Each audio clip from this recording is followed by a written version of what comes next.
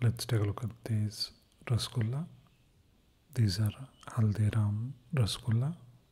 It's quite a popular Indian sweet made from cow's milk. The can got smashed a bit in the shipping. It's a vegetarian product. Ingredients are refined sugar, water, milk solids, and rose water. This is manufactured in Nagpur, India.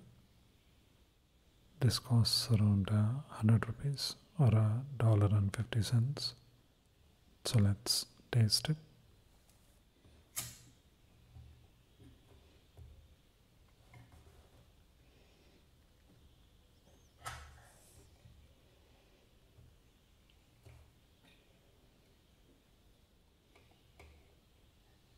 The liquid inside the tin is sugar syrup. That's how the rasgulla looks. Let's taste it. That's how the insides look.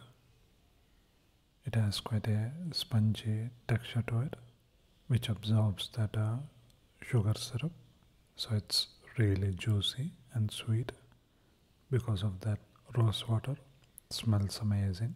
Such a unique texture and such a fragrant Indian sweet. Quite nice. Check it out.